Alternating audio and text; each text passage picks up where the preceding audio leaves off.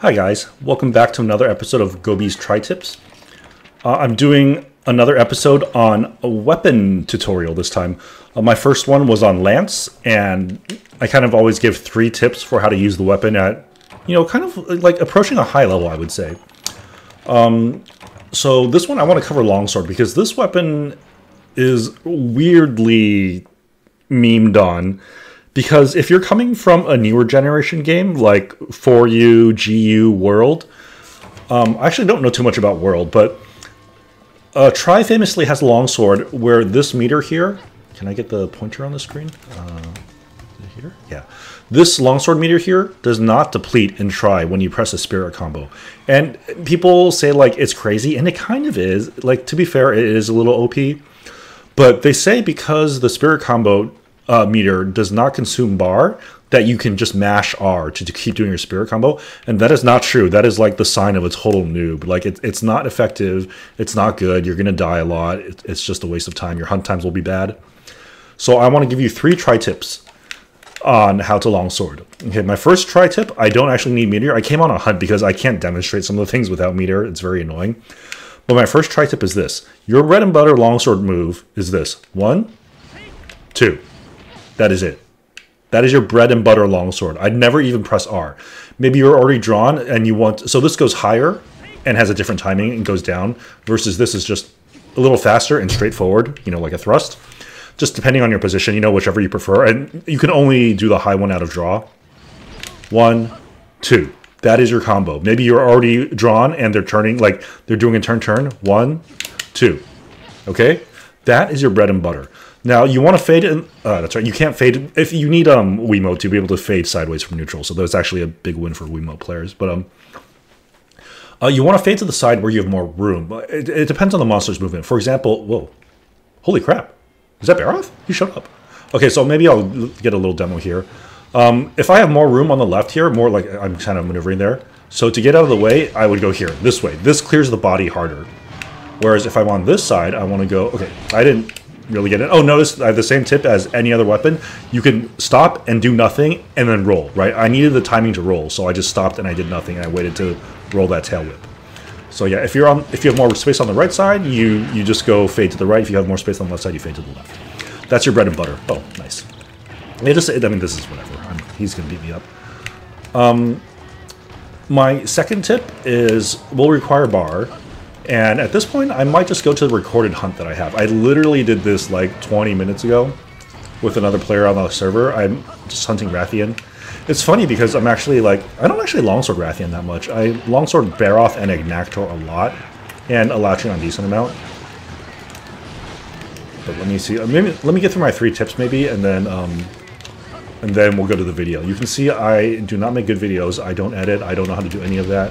So this is 1, 2, 3 right here. Oh, 3 right here. That takes commitment. So that 3-hit step is a commitment.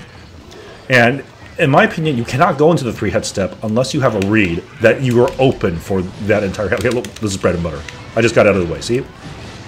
I did 2 hits there. I'm going to get out of the way. I do not commit. I never even mash R, right? Okay. So my second tip is that the 3-hit step, Spirit 3, when you press the Spirit button 1, 2, 3 times, the third one gives you 3 hits, it is a total commitment, and you must have a hard read to go into it. So what do you do? Because if you don't have the read right there, I just extend it. So Spirit, button, Spirit, roll. So you can extend Spirit 1 and Spirit 2. If you can't go into Spirit 3, there, 1, yeah, so I expand it right there. Spirit, extend. Spirit, extend. Out of the way. Right. So you can see that I'm never ever mashing R. And yeah, mashing R is when the monster is disabled, when you have a read, when you have an opening. That's when you mash R and you build the meter. So that's basically it. And if you just repeat this loop, Longsword is actually crazy. A side tip, like, I think people in Tri, once you go to yellow, you actually get a damage boost. I'm still in white. But once you go to yellow, you actually get a damage boost, and it can never go away. And red is the biggest damage boost, but you're on a timer to like refresh it. And a lot of people don't go red, and that's probably pretty understandable. I personally always go red because I kind of trust in my ability to refresh it because I've played this game so much. But if you're just starting, yes, probably stay yellow, and then as you advance and you get better and better, you'd be like, oh wait, I can do this. And, you know, if you lose red, it's not like the end of the world. It's like I already got the value from red because I've been wailing on the monster the whole duration where, you know, I was red. So I get all that damage anyway. And I just build right back up to it. It is a personal challenge. It's pretty fun to see, like, oh, can I maintain red for the whole hunt? And I have done it, like, quite a few times. Especially in Adrenaline. It's pretty sweet. Okay. Yeah, this is a low-rank offline Barrow. That's probably, like, toast. Okay. We will close this out.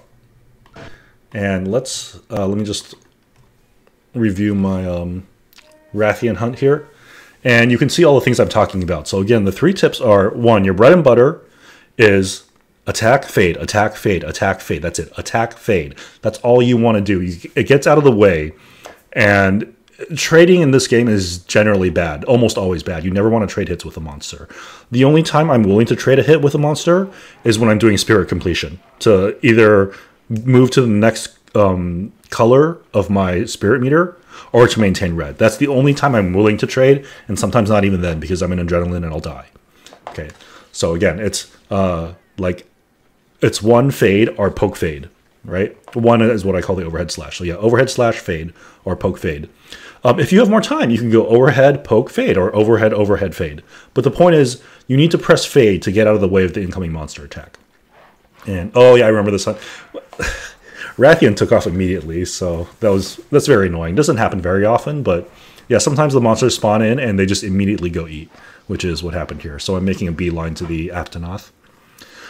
Yeah, so attack fade is tri-tip number 1 for Longsword. Tip number 2, remember, is Spirit 3, which is when you go Spirit, Spirit, Spirit, is a commitment. And you require an opening or read to go into Spirit 3, right? And the 3rd tip is that extend your combos. If you can't go into Spirit 3, well, then we extend. So right now I'm just building meter. And then look, I took as much time as I could, and then I got out of the way. Sure, Rathian did a back hop, but she could have charged. But the point is, I faded out of the way. So I'm probably going to bread and butter here again. Oh, okay, yeah, so I did bread and butter, but she did a different thing. That's fine. Again, bread and butter. Oh, okay. Yeah, sometimes I could be reading something, and like I can see that it's not going to do something. I might be going on reaction, but the point is, you can see how I'm not mashing R. And now I will mash R.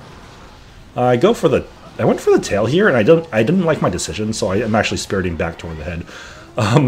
A lot of longswords don't really care about hit zones, they just want to mash, but I think hit zones is very important. This is a fun little moment. I know that it's not rage, and I know that we've done enough damage to go into rage, so again, I have the read. Again, I have the read that I can go into Spirit 3, so then I complete the combo all the way. So I didn't mean to Superman there. Actually, I was surprised I got a Superman. I just wanted a regular roll. And here, this is just monster reading. I was a little too far off. My spacing's not right, so I didn't get the hits there, but that's okay.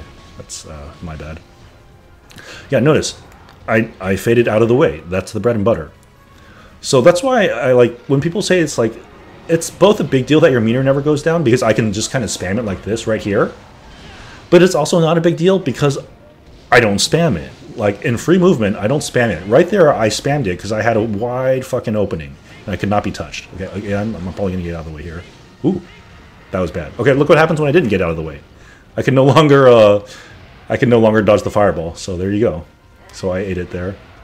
Notice I just went red, but that, again, that's like totally up to you. If you're new to the weapon, yeah, probably don't go red. Roll, yeah. Roll. Oh, it retargeted. That was annoying. Again, okay, so here I'm going to spam because, yeah, you can't get me. Right there, I think I was safe from the tail roll, but it conveniently got staggered, so I'm safe anyway. It's landing, so I'm again. Oh, okay, so I'm going to go all the way here because, again, I have the read or I have the opening, so that hit is a commitment, and I've gone for it. And yeah, you can see how crazy damage this is. This is red on the head. Complete that too. Yeah, staggers are also fantastic for completing your combo, of course. I got annoyed that my sharpen got canceled by the wind, so I just sent it and YOLO sharpened again. And this fight, yeah, it's like 2 minutes left. I'll fast through the ending. I'm sure some people like to see the rewards, see if I got a Rathian plate or anything. Oh, yeah, that one, it's a little rough when you're at the startup of the tail whip, like you're directly in the path. It's like, yeah, you always get hit by those. It's really hard not to. So again, I did the 3-hit there because I know I had the opening. Again, all right, Spirit Extend, and then I sent it there. That was, I'm surprised I did that. That was unsafe, but this one I had to stagger, maintain red again. So yeah, attack fade. Oh, again, opening. So yeah, there's this weird group of people who like to say earplugs is not a good skill because you can just roll the roar with evasion. They're full of crap, and that was a perfect. I was like, you can't. If you're rolling, you can't attack. So you know it's stupid. Yeah, this fight's about to end.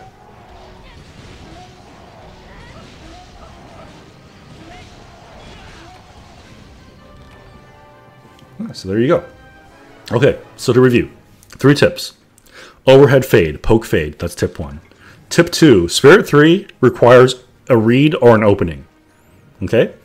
And tip 3 is, well, if you can't Spirit 3, but you still have time, go Spirit 1 extend, Spirit 2 extend, fade. You always end your combo with a fade. You fade out of the way, and then you chase the monster as it charges past you, and you go overhead / fade again. This racks up the damage, it builds the meter, and it builds towards stagger limit, so you do get the whole Spirit openings. And that's how you play Longsword. It's actually that simple. It is not mash R. Mash R is how you die, and how everyone knows you're a noob. So yeah, so here's our end of hunt honey gathering, and let's see. Yeah, I took the honey, and that is not a plate or a ruby, so yep, I got nothing. Sorry, guys. All right, hope this helps, and enjoy your longswording.